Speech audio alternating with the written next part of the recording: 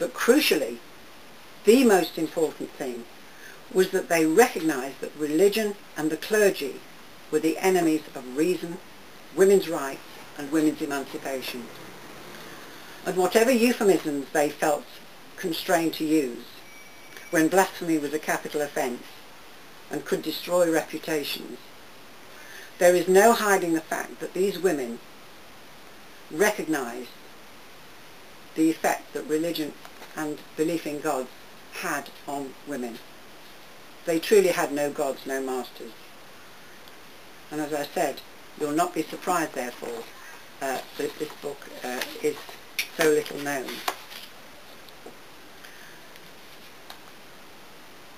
Those are a few of the labels I've put in, because whenever I see a label, I think, oh, I must read that, I must say that, I must find somebody to say this to. Let Your Women Keep Silence. This was written by Matilda Jocelyn Gage in 1893.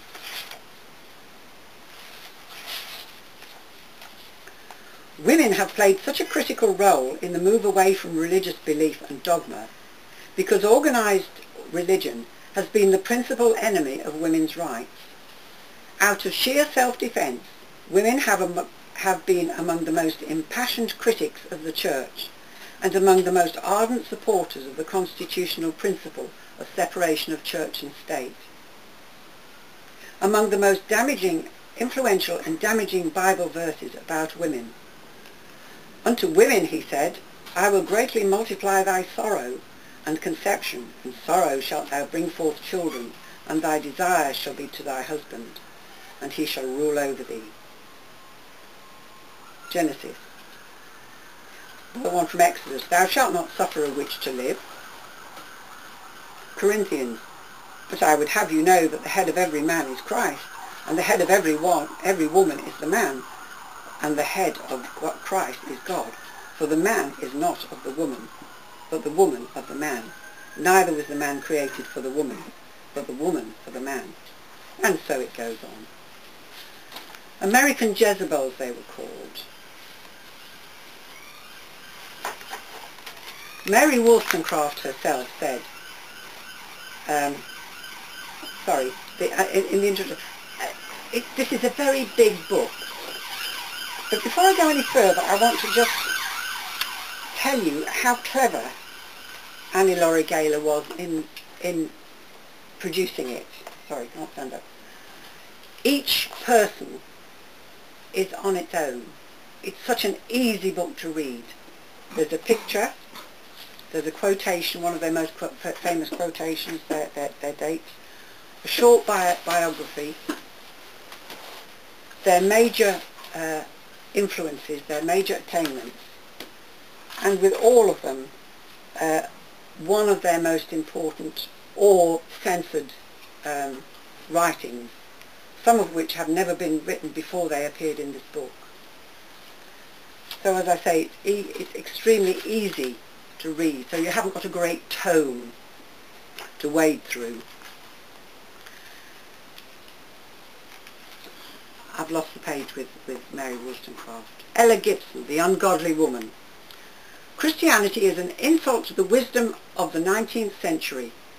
To place before its progress and development a leader, ruler, king, saviour, God, whose knowledge was less than a modern 5-year-old schoolgirl, is an outrage upon humanity. Ella Gibson wrote a book called The Godly Women of the Bible in the 1870s.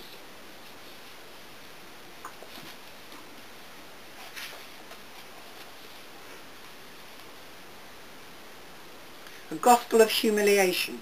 Lucy N. Coleman, she was extremely influential. She wrote The Woman's Bible. Right, I'm trying to pick pages where I've actually got something, a big rock part of the... Got Man and Marriage, The Catholic World, Folly, The Ancient Polling Booth, Anti-Slavery Address, Let Us Withdraw Our Might, M-I-T-E, The Greatest Humbug. This is from Katie Stanton.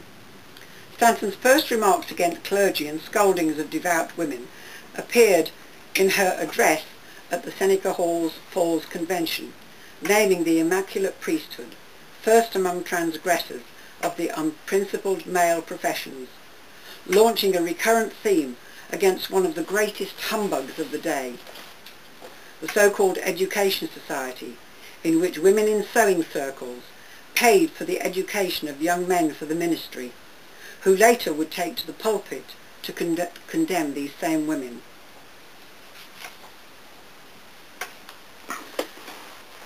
Emma Martin wrote, you probably won't recognise the name, George Jacob Holyoake. It's one of the famous originators of the secularist movement, and he wrote of Emma Martin, beautiful in expression, quick in wit, strong in will, eloquent in speech, coherent in conviction, and of a stainless character. She was incomparable among public women.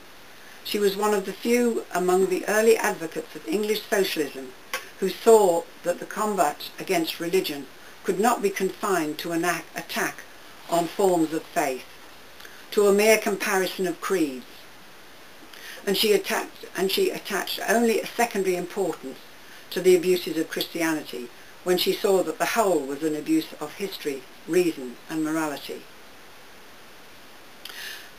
And that's very interesting, because in discussing religion, it's very, very common for people to try and drag you into comparing one religion for another.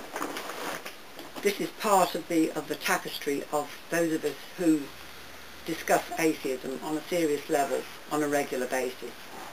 And the purpose of doing this is to detract from the basis of all these religions and the effects they have.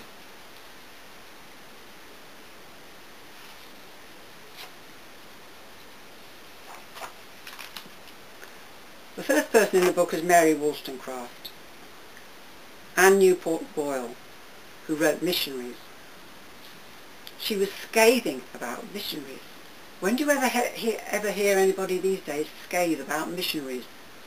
And yet if you look at history, if you look at the Congo and other African countries, if you look at South America, the atrocities that were committed in the name of missionary work, in Tasmania, in Namibia, the most outrageous slaughter went on of indigenous peoples if they refused to convert to Christianity.